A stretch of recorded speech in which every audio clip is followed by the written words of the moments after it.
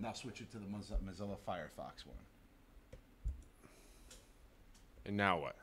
That's it. That's it? How come I can't see us here? Oh, there we are. Oh, look. I guess I forgot how this all worked. It's been a while. All right, we're live. Live. We are live. Legarius Thomas, Roll Tide Brothers from Sweet Home, Alabama. Feels like I haven't caught the live stream in months. Mute button. We hit mute. All right. All right. Hey, I'm not used to my screen being actually white. It's usually like the dark background because we're recording in the wintertime. Oh, or yes. in the wintertime, in the nighttime. In the nighttime. Well, in honor of Ken not being here, your background is white. And I'm back. And we're back. Welcome to the Freemasons Podcast with your hosts, Right Worshipful Brother George Mudry. Worshipful Brother Joe. Wow, I haven't heard that in a while. I know, right? It's been a little bit. It's been, wow, it's been longer than a little bit. It's been since last year, since early December. Yeah. Yep.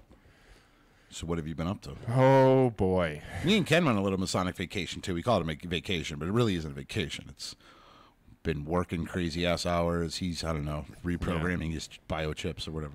Well, he's also our Associate Grand Almoner for District 3. Yeah. He took over my spot. So let's see, what have I been doing since December? Well, first, some big life changes, some big things. The main reason why I haven't been here is life got a little tough for a little bit and going through a divorce, and hopefully that'll be finalized soon, very soon. But, you know, that's it. It's life. Things happen. Thankfully, I've got somebody that I'm with now who right now I'm in the best shape of my life, physically, mentally, emotionally, and all that. So shout out to HR for being there for me. And she tolerates you. Yeah, she actually more than tolerates me. She actually, for some reason, really, really likes me, and I haven't yet to figure that out, but I am very thankful to have her as my best friend and help me get through some of life's most difficult challenges.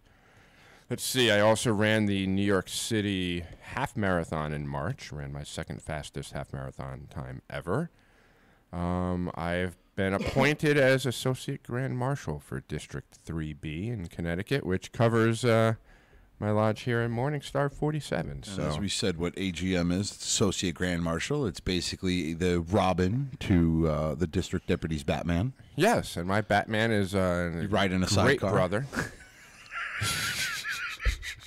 I don't fit in a sidecar. I'm built big. You're like Kid Rock's Joe C. Oh, wow. Wow. Wow, that foul-mouthed little midget. That should be you, actually. 3'9" with a 10-foot. Never mind. Well, hey. My district deputy is Mark Zernak. Great brother. I've been enjoying going around the district with him, attending some Grand Lodge events, galas, and whatnot. Oh, thanks. Yeah, she does tolerate me. Thank you. Yeah, good to be back. Hey, it wouldn't be a podcast if HR wasn't in the background yelling at me and getting me in trouble. So, but no, it's it's been a somewhat difficult stretch at times, but there are things that make it all worthwhile, and you got to focus on the high spots, not the lows, because the highs are more frequent and much higher than the lows or lows. So I'm actually in a really good spot right now. Really good spot. My head is straight. Like I said, physically, I'm in the best shape of my life. So things are good, and I'm very happy. That's awesome. Yeah. Good to hear. Side note. Uh-oh. I brought you a present up here. Yes. What are we drinking? Moscow Mules. And why are we drinking Moscow Mules? Because you were all out of Alaskan Fire Dragons. Oh, no, that's not why?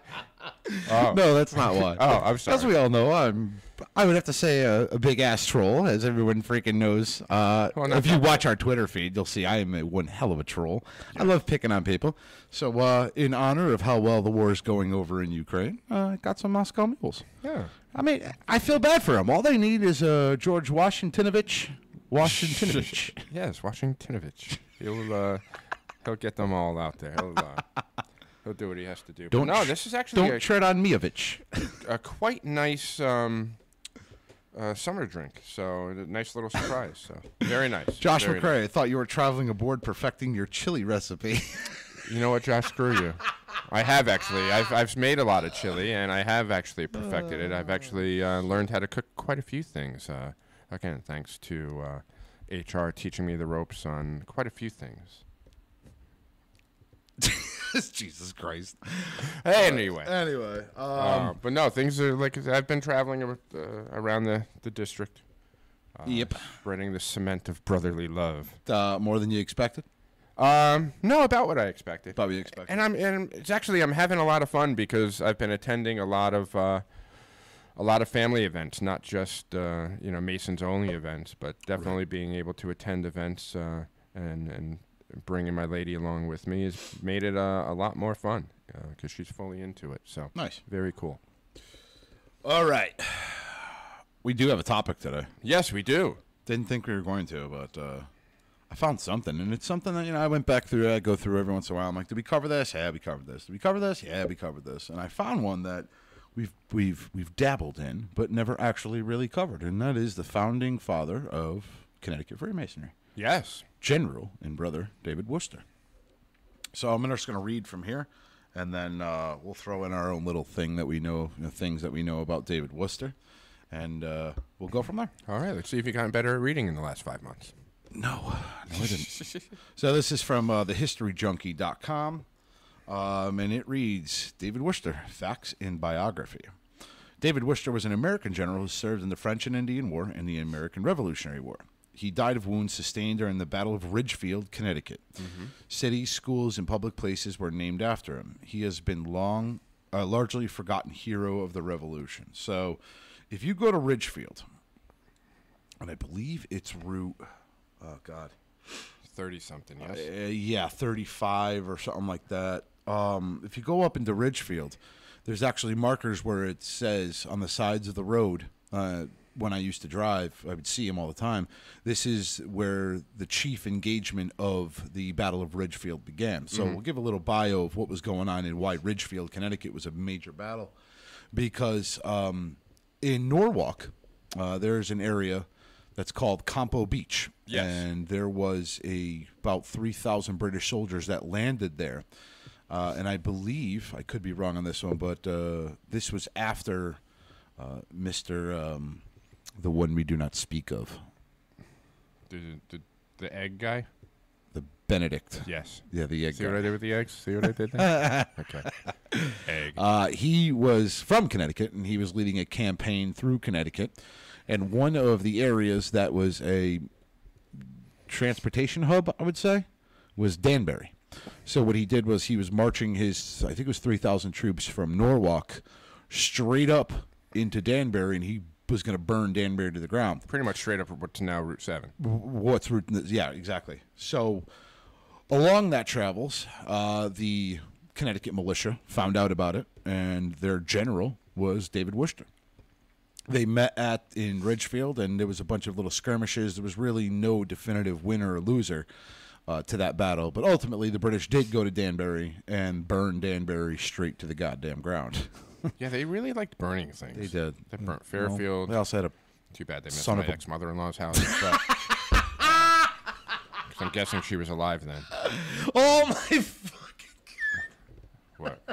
What? We can edit that out, Shoot right? your shot, man. We can edit that out, no? It's live. Oh, Editing it out. God, sorry. Wow. Hey, everybody. So they ended up burning Danbury to the ground. Again, the Continental showed up, tried to fight off the British. They won a little, they lost a little, but ultimately it was a stalemate was how the battle went. This may tell differently, but I'm pretty smart when it comes to Revolutionary War history. I'm smart. I'm smart, wicked smart. I know things. All right, so David Wooster was born in Stratford, Connecticut, in a Connecticut colony, founded by Thomas Hooker. Oh. He entered Yale College in 1735 and graduated in 1738. In 1739, following an outbreak of war between Britain and Spain, he joined the colonial militia as a lieutenant, but apparently saw no action.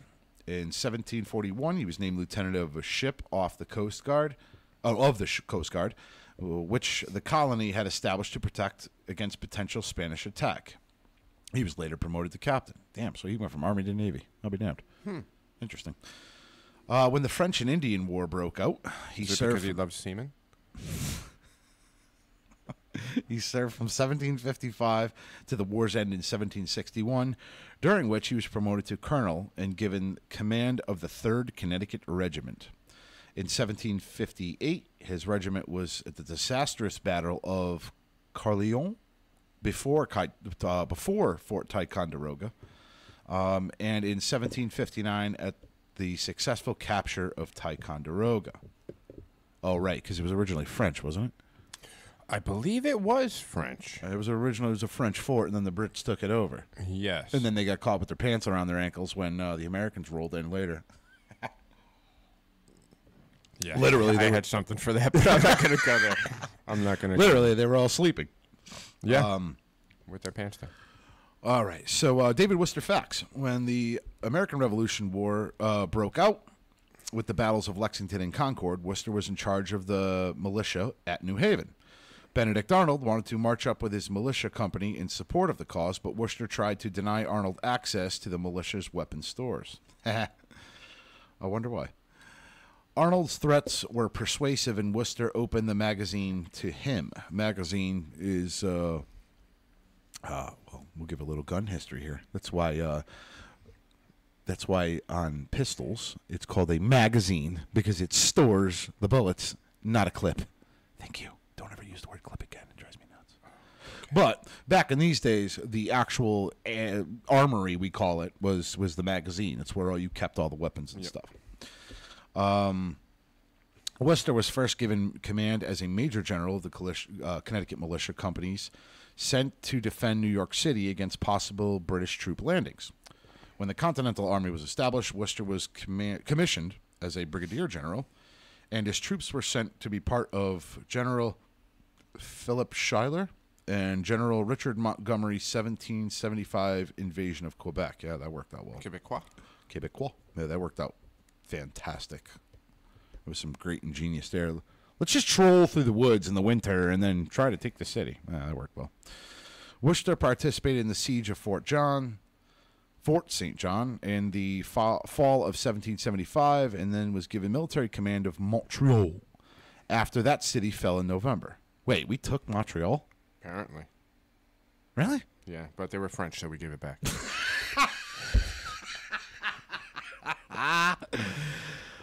He assumed command of all the forces in Quebec following the death of Montgomery in the Battle of Quebec in the end of 1775. Oh, so they must have took it and then lost it. Wooster's management of Montreal was marked by difficult relations with the villagers, shocking, and efforts to rein in loyalist activity ended up frustrating even sympathetic locals. He was eventually charged with incompetence over his tenure, thank you, at Montreal, and court-martialed cleared him. Oh. Ugh. That's not so good. No. In April 1776, Wooster took reinforcements to relieve General Arnold, who was besieging Quebec City. Wooster was only briefly in command there, as General John Thomas arrived at the end of April. In early May, British reinforcements arrived in Quebec. The army was routed and eventually retreated in disarray back to Fort Ticonderoga in July. Wooster returned to Connecticut, where he assumed command of the entire provincial militia's response for the state defense as the state's first major general. Oh, so he became like pretty high head honcho. Yeah. British General William Tyron, whatever the fuck, some British fucking whatever, launched an expedition in April 1777 to raid the Continental Army supply. Okay, so it was not Benedict Arnold. It was this General Bill Tyron. And they went to go raid the Continental Army Supply Depot, as I said, in Danbury. On April 25th, about 2,000 British troops landed near Fairfield, which was Campo Beach, as I said, and marched inland, reaching Danbury without resistance on the morning of April 26th. Oh, so they made it to Danbury, no resistance. All right. They chased away a small garrison, destroyed a large number of supplies, and set fire to parts of the town. When Wooster was alerted to this movement, he notified General Arnold, who was visiting his family in New Haven, and set about calling out militia to oppose the action. Arnold took 700 men to set up position in Ridgefield, while Wooster took a smaller detachment to harass the rear of Tyron's column as they returned to the coast. His first major attack caught Tyron by surprise, but he was prepared for Wooster's second attack, which was made as a column near Ridgefield. The Wooster was mortally wounded when the Redcoats unlimbered 6 artillery pieces. Ugh. That's a shit way to die. Getting lit up by artillery. More. It's like Kylo Ren when he was shooting at Luke. Yeah. So he was mortally wounded when they opened up the artillery and laid can whoop ass. He was taken to the Dibble House in Danbury, where he died May 2nd, 1777. Worcester's final words were, "Fuck these." No, I'm kidding. I think they were, if I remember correctly, they were your sister's ass.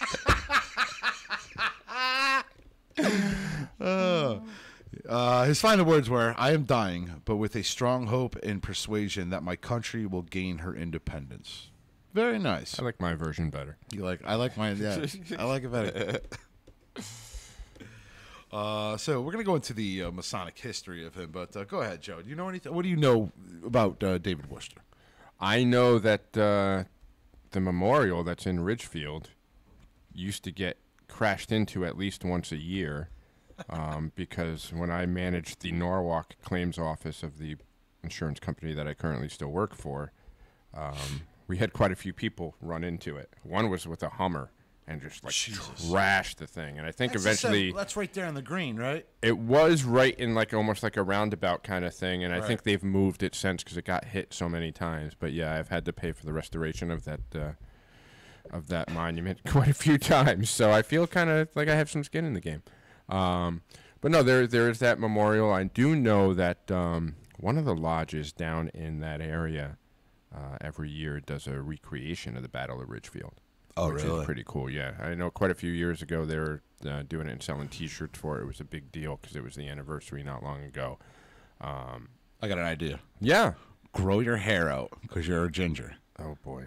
And do the whole William Wallace scene from Braveheart. I can do that. I can do that. And I spend a lot of time in the Danbury area now. I haven't, we can do some kind of recreation up there. We won't have the same restrictions as Charles Island, perhaps, and we can... I've got a whole other skit planned for us, too. So let's get into his Masonic, whatever the hell, his Masonic career or whatever. Yeah. So he was born March 2nd, 1711. Initiated, raised... Oh, it doesn't say... What is it? Oh, for Christ's sakes. Hold on. Let me find a better website. That one sucked. Here we go. You know who's a good one?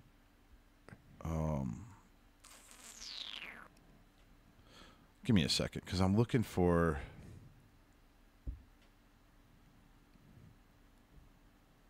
an actual one. It must be on the top shelf since you can't see it.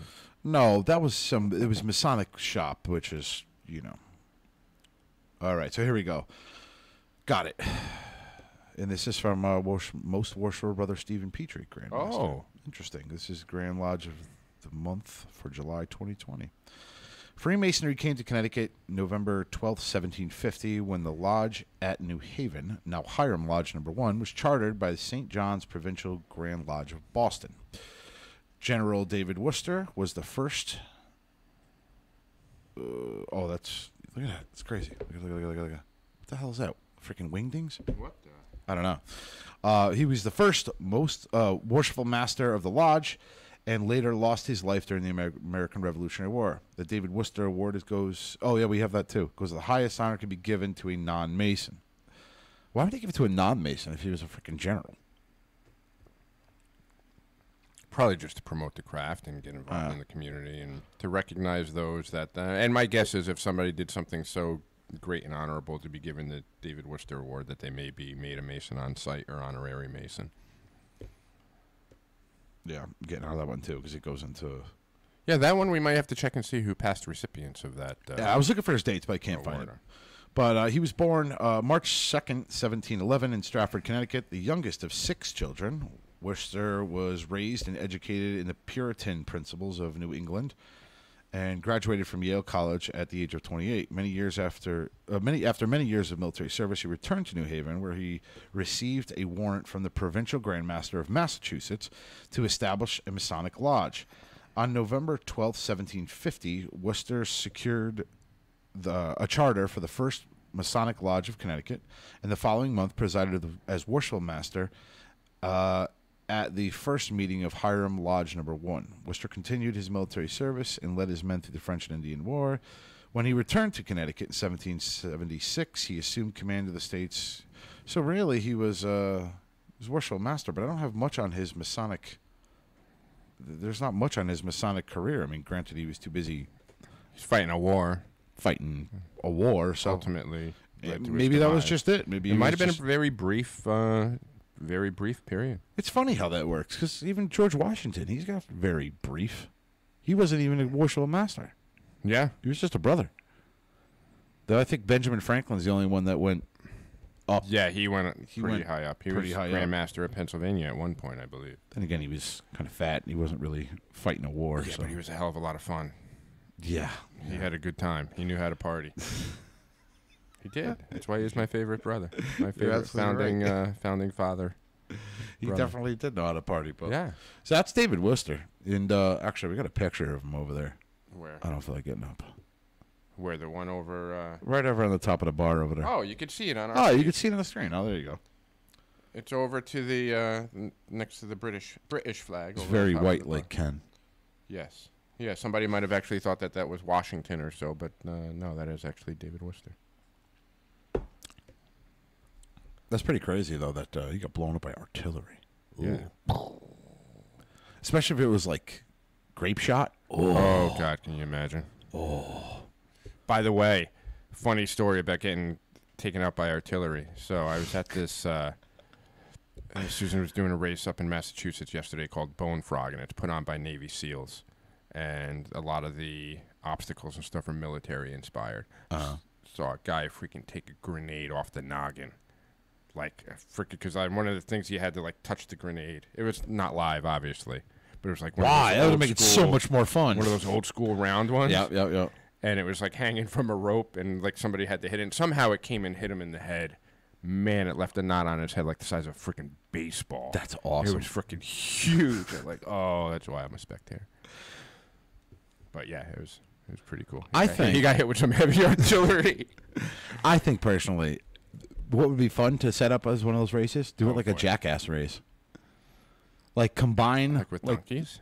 No, like combine the Spartan races and all that stuff with the movie Jackass. Oh God. I think that. Windows update. Your device will restart. Oh yeah, it's been yelling at us about updating the damn thing. Like that would be funny. I think we should look into that. Like the Laugh Olympics, but with real people. Oh, and I also have an apology to send out to the Paladins and the Widow's Sons up in New York, the King's Guard. We were supposed to go up there and to do their. Oh, did that happen already? It's this weekend. Oh, but I have a birthday party to go to a little boy today who turned 5. Oh. Eric, my kiddo. Eric. Was that Cartman? Yeah. This combination of the South Park and then Throw Mama from the Train when she's for Erwin.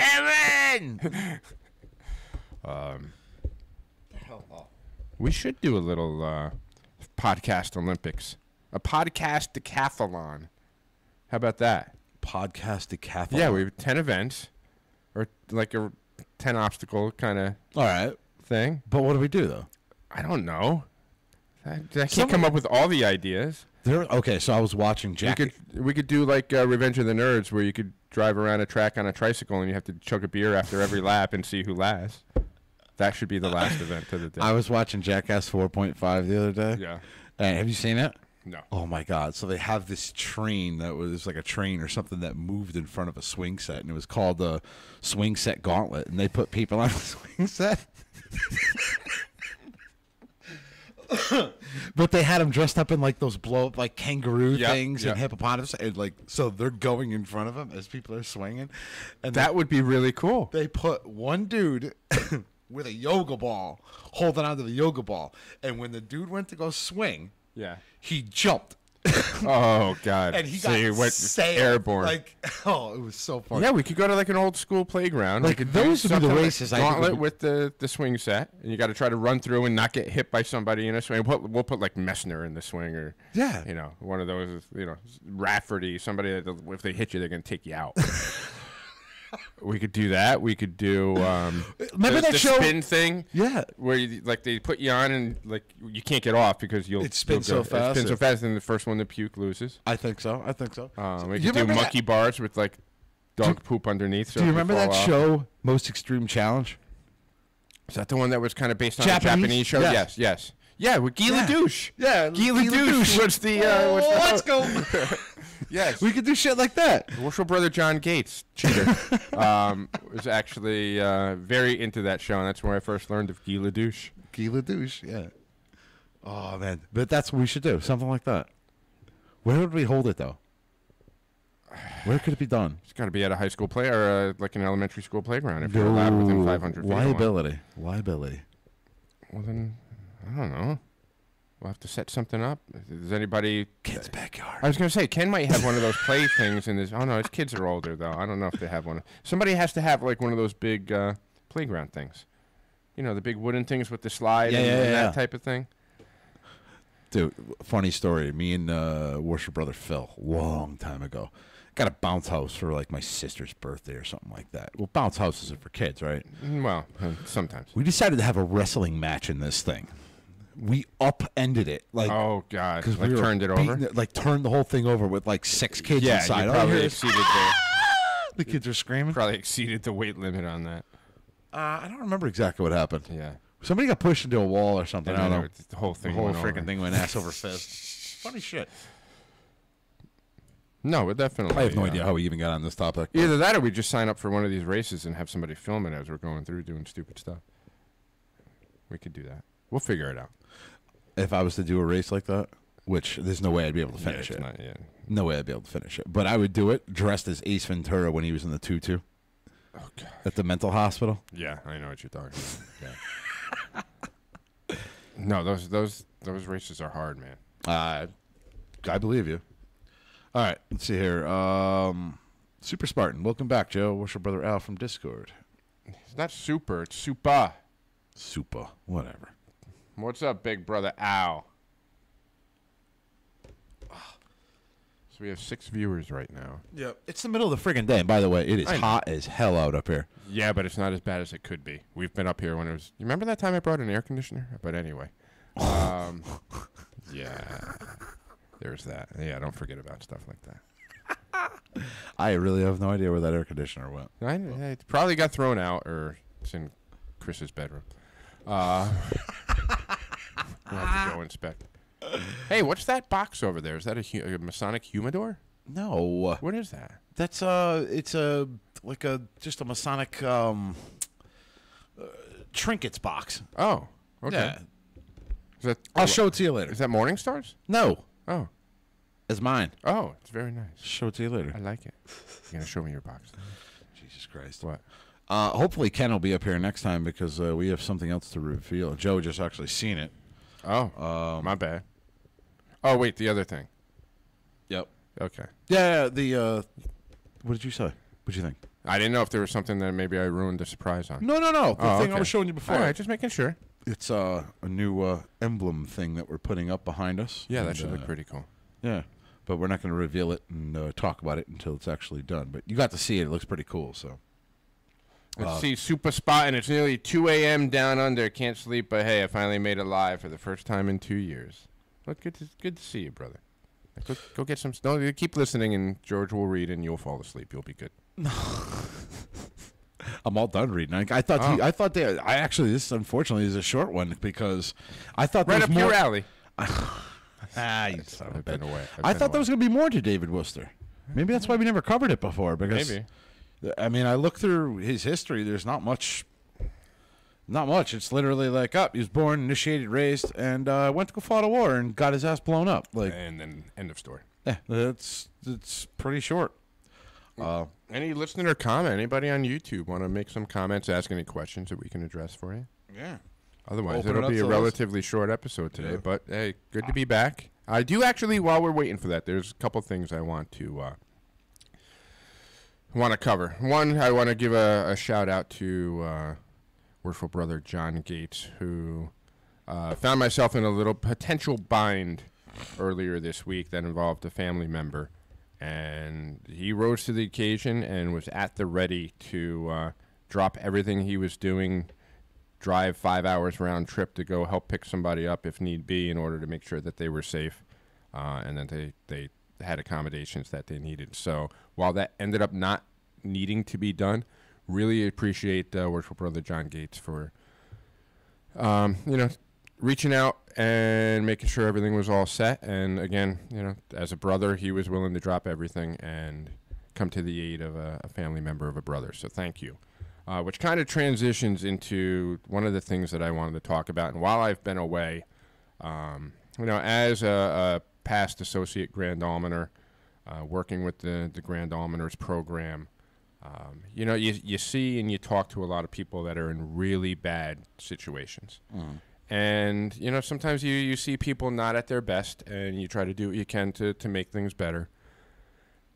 And this one particular instance was a woman. It was in our district, and that's about all I'll say as far as that. But her husband had passed away, and she had reached out to us. And while her husband was still alive, I guess she had reached out to the lodge. And I'm sure there's a lot of the story that I don't know what happened, and I'm not looking to point fingers.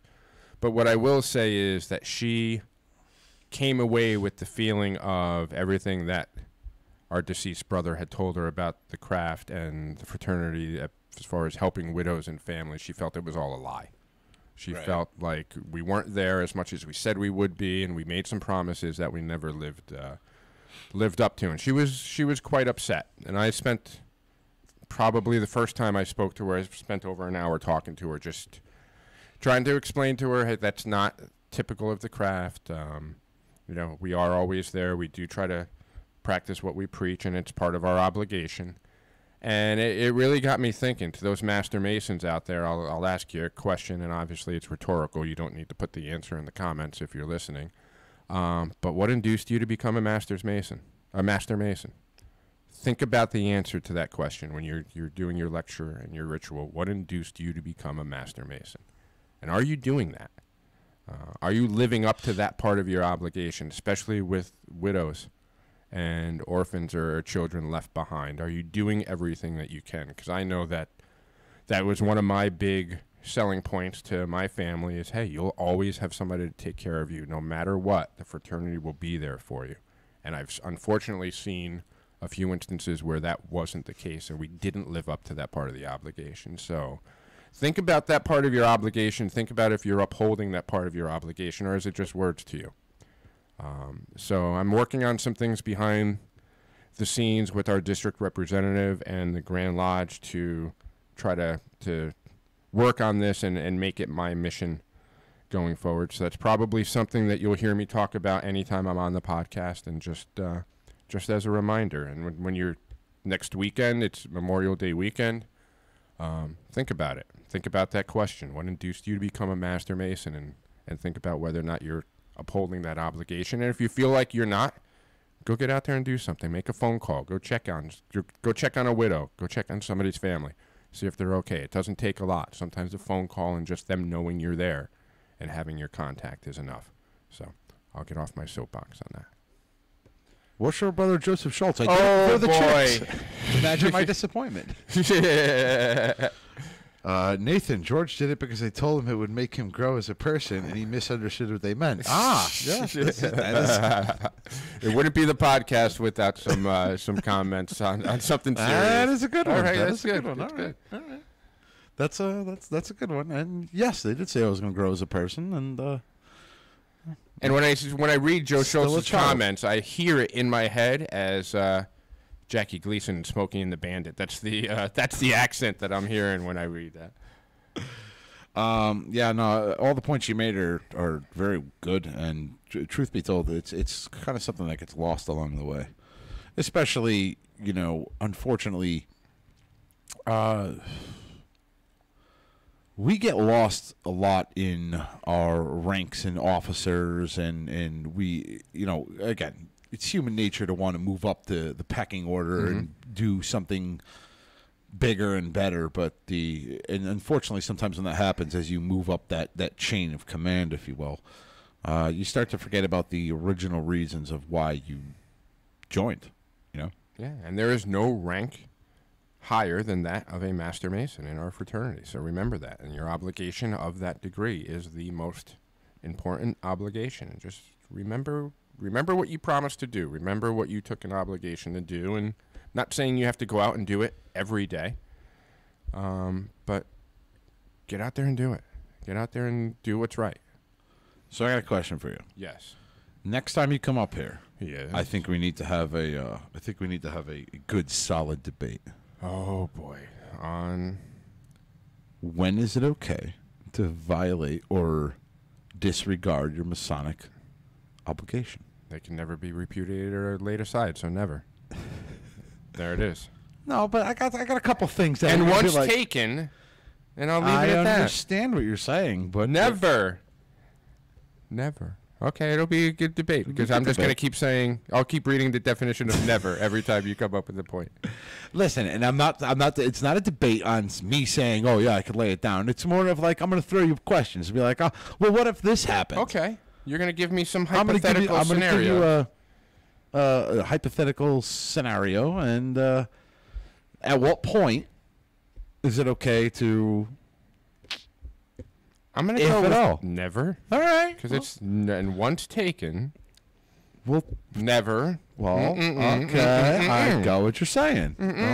But I want to have this conversation with you and the heartless android that's over there because he has no feelings. So Wait, does that make him Judge Judy for the episode?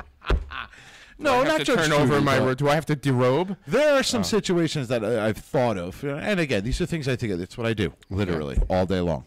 Is I think of things to talk about on the podcast and in different subjects and topics and stuff, and there was a couple scenarios where it's like, Okay. I wonder, Okay. I will entertain those. Alright. I will entertain those. Are you not entertained? But it's still going to be never. Let's see here. It's altruistic. Okay, go ahead. Sorry. No, go ahead. You got it. It's altruistic to give without expecting anything in return. That's one reason. Yeah, that's our craft. So, you know, like I said, give. I'm gonna leave that one alone from George Oh. Schultz. I had something. No, he didn't say anything. I okay. had a smart ass return, but I'm not gonna. Okay, I was looking up. I'm gonna leave it alone. Super Spartan's leaving. Go to work. Oh, that's is it. Does that mean it's Monday there? You poor He said it's bastard. 2 a.m. Yeah, but like Monday, right? They're ahead of us. Yes. They're ahead of us. Yeah. Yeah. So it's Monday morning. You poor bastard. Go to work. Yeah. At least we have the rest of the day. Pretty much. Speaking of which, I ain't got much left to talk about. No, I'm good. So- I've said what I had to say. We're gonna, and again, I apologize to listeners. I thought David Wooster was gonna have a little bit more baggage to him, because I was Okay. gonna cover his military career, and then go into his Masonic career, and it's literally 2 lines. What the fuck? No, And all good. And again, I'll close by saying, you know, shout out again to worshipful brother John Gates for being brotherly this time, even though he cheated in the chili cook-off competition. And shout out to HR Mama Bear for her completion of the Bone Frog race yesterday, which she did excellent in, and I'm very impressed and thoroughly proud of her. So I have a question. We're gonna revisit this one more time. I'm not trying to get your blood boiling. I'm not trying to do this. Boy, here we go. I want to understand the situation. What you're saying is, hey, you're at the chili cook-off. You were in the lead. You Yes. left, went to the bathroom, and came back and lost. Yeah, so here's what happened. So, like- I'll recap this. I'll keep recapping. So what you're saying is like 200,000 votes ended up just being cast while you were in the bathroom. in a smaller scale, yes. Yeah. It See what I'm doing there, right? Let's see, there's 30 people there. There's 30 people there. I'm ahead by 3 votes. I come out of the bathroom. There's 32 people there, and I'm down by 5. So it's almost as if, like, you went to sleep and then woke up the next morning and then... And right. Yes. Yes. Oh, wait. There must have been some absentee ballots, I guess, for the cook-off. There must have been. Yeah, there were mail-ins. So, yeah, that's kind of what happened. Yeah. I'm sorry. I just thought of that the other day, though. No, but that's exactly, yeah. Yeah. All right. It must have been the liberals. Anyway, for the Freemasons, hey, first off, hey, it's great having you back. Hey, it's good to be back. Good. It's good to be back. So, looking forward to the next one because I'm going to really grind your gears with the next one. It's my plan. Oh, I bet you. It's going to be a slow boil to get Joe to finally... Maybe we should do an episode on what grinds our gears. We should. Oh, wait, we did that. No, and then we somebody didn't. else. Well, we kind of did, and then somebody else copied it. But anyway. Yeah, I'll still throw those barbs. I don't care. I got nothing to lose. For the Freemasons podcast, I'm Right Worship Brother George Mudry signing off. Worship Brother Joe signing off. Have a good afternoon, Have everyone. a good afternoon. You want to switch over to Mozilla? Yep, and then just go to where it says stop recording. Bye, bitches!